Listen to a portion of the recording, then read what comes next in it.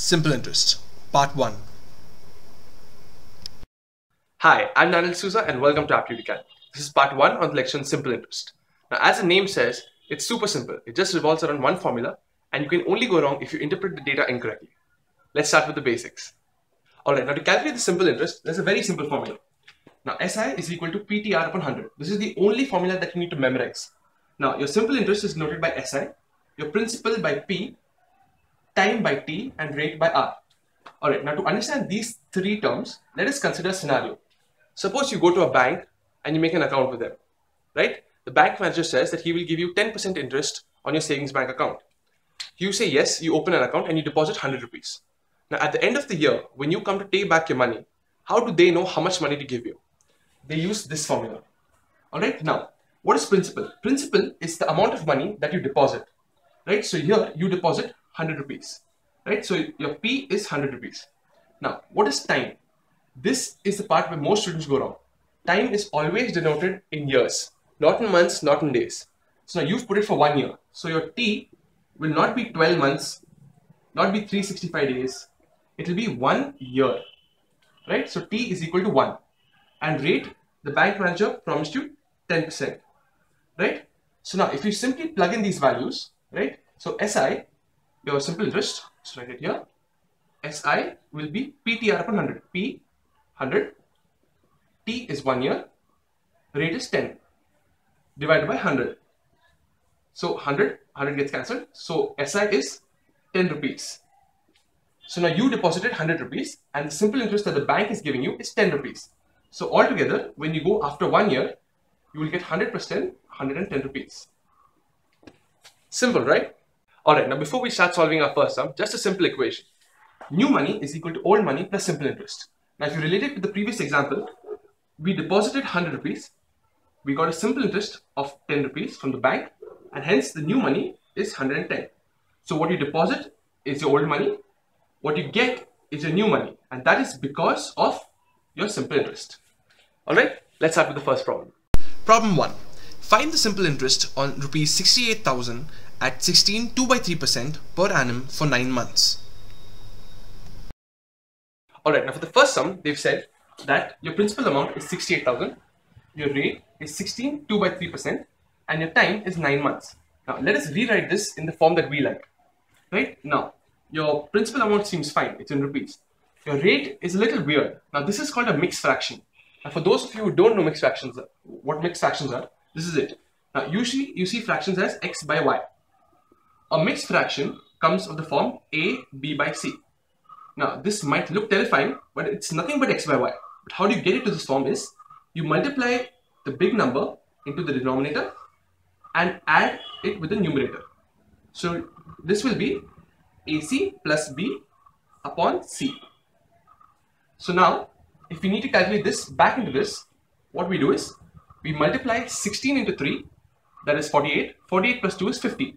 So 50 divided by the same denominator, 50 by 3%. Right? Now T is in months. We don't like that. We want it in years. Now to calculate this, we need to divide it by 12. Right? So now 3 3s are 9, 3 4s are 12. So 3 by 4 years. Now we could write it as 0.75, but we don't want that. We like fractions so that it can cancel out. You see the connection right here, 3 and 3. Alright. Now to find the simple interest, we all know the formula. SI is equal to P T R divided by 100. I'll just plug in the values. P is 68,000. T, time is 3 by 4 years or 9 months. And R is 50 by 3 divided by 100. Right? Now, 3 and 3 gets cancelled. 2 2s are 4. 234,000. Right? Now, 2 1s are, this will further get cancelled down to 17,000. Right? Now, you've got 1 0 here, 1 0 here, 1 0 here, 1 0 here. So technically it comes down to 170 into 50. Now this will be 50, 570, 50, 75, 85, 8,500. So this is your simple interest. Simple, right? Yeah. Let's go on to the second problem. Problem 2.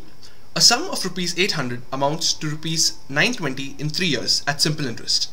If the interest rate is increased by 3%, it would amount to how much? Alright, now to understand the second problem, relate it with the first example, right? Now, you went to the bank, right, and you gave them 800 rupees. You came after 3 years, and then the bank gives you 920 rupees, right? Now, what the problem is asking you is this. You went to bank A, and they give you some X percentage of money. You put in your 800 rupees, and you came after 3 years, and they gave you 920 rupees. The problem statement asks you that at the time when you paid the money to the bank A, right, you paid 800 rupees, what if there was another bank that was giving you X plus 3%? If you would have put it in bank B, then what would be the money you would get if you went after 3 years to bank B? That is the problem statement. Now, to know what is X plus 3%, you need to know X percent. So first we'll find X, we'll add 3 to that, and then compute the new simple interest, and that will be our answer. So now we'll start with this. Now here you can use a formula, old money plus simple interest is equal to new money. Right? Now your new money here is 920 rupees, old money is 800, and SI we need to find. So now simple interest is equal to new money minus old money. So NM minus OM. New money is 920 rupees, old money is 800. So this is 120. But this is for 3 years. For 3 years. Right? So now you know that your SI is 120 for 3 years. Okay, now we'll just rewrite that. So we know SI is 120. Time period is 3 years. R is still X percent. We don't know this. But we already have the principal amount. The principal amount is the original money. Your old money. That's 800 rupees. Now, PTR upon 100. SI is equal to PTR upon 100. SI we know, T we know, P we know, 100 is the number. Only R we don't know. So keep R on the left hand side. So R is equal to 100 into SI divided by P into T. So now 100, what is the simple interest? Simple interest is 120 divided by P is 800 into time is 3. So 3 ones are 3 40s are 40 ones are 40 20s are cut, this will be 5. So rate of interest is 5%. Alright, now this is your X percent. Right? Now, just erasing this a little bit. You can pause the video and see the calculations later on. Alright, now we know that your bank A that gave you X percent is now actually 5%.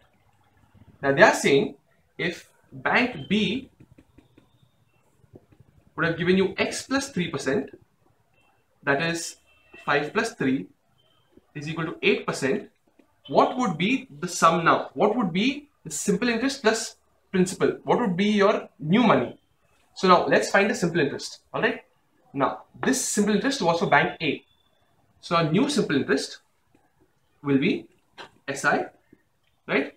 PTR upon 100. Right? Now PTR, if you take P is 800, time is again 3 years. The rate is now not 5%. With 5% if I calculate, I'll get 120. Now it is 8%. Right? Divided by 100. Simple. Now cancel. 8 8s are 64. So 64 into 3. That will give you 192. 192 rupees. Now this is your new simple interest. See the difference. 120, 192. So your new money now, will be equal to old money, that is 800 plus SI. So it is 800 plus 192. So the new money, had you put it in bank B, would be 992 rupees. This is your answer. Let's move on to problem number 3. Problem 3. A certain sum of money amounts to rupees 1008 in 2 years and to rupees 1164 in 3.5 years. Find the sum and rate of interest. Alright, now for your third problem, you use the information that is given to you. Now what do they say? They say that your principal amount is there, After 2 years, it becomes 1008, and after 3.5 years, it would have become 1164. Now, use this information that they've given you. Alright, now we know that this money can only jump from here to here based on the simple interest, and from here to here based on the simple interest. Now, at the end of 2 years, it was 1008, right? And after 1.5 years, that is 2 plus 1.5, that's 3.5. So from this mark to this mark, 1.5 years is passed. So if you add the simple interest for 1.5 years, you will reach 1164, correct? Now, if you find the difference from here, 1164, you will end up getting 156, right? 156 rupees was added to go from here to here. That is the simple interest for 3.5 minus 2, 1.5 years. So this we know is the simple interest for 1.5 years. Now, but simple interest, always find it for 1 year. That makes the calculation very simple. So now we know that for 1.5 years, or we like to write it as 3 by 2 in fractions, right? 3 by 2 is 1.5. For 3 by 2, it is 156. So for 1 year, how much will it be? This is x. So now if you cross multiply, x into 3 by 2 is equal to 1 into 156.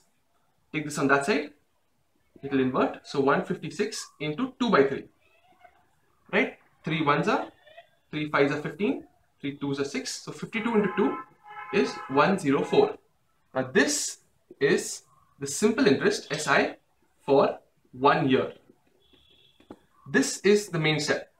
Now you know that your SI is now 104. SI is 104 rupees. Now we know that your principal amount is jumped from here to here based on the simple interest that is paid for 2 years.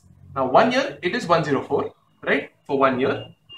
For 2 years it will be 208, just the double of this. That is for 2 years.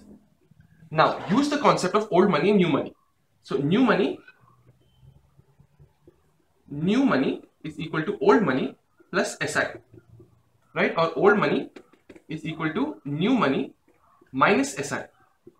Now your new money is 1008, right? 1008 minus SI for 2 years, right? After 2 years it becomes 1008. So you minus 208 and you will get your old money. So old money, that is your principal amount, is actually 800 rupees. So P is 800 rupees. Now you know your principal. So that was one thing. So now we've got our principal amount as 800 rupees. Now the only thing left to find is R. How much percentage? Right? Let's keep it as X%. Now we simply choose any one of these cases. You can take T as 2 and take this, or you can take 3.5 and take this. Now we know that SI is equal to PTR upon 100. Now let's take this scenario, right? What was the simple interest for 2 years? It was 208, right? P was 800, time was 2 years, rate is we don't know, so we just give it as X% upon 100, right? So now X% is equal to 208 into 100, bring these two down, so 800 into 2. Right, now ones are 8s are, 2 ones are, 2 104s are, right? Then divide this, 8 ones are, this will become 13. So it's just 13%. So your rate of interest is 13. So P, principal amount is 800 rupees and your rate of interest is equal to 13%.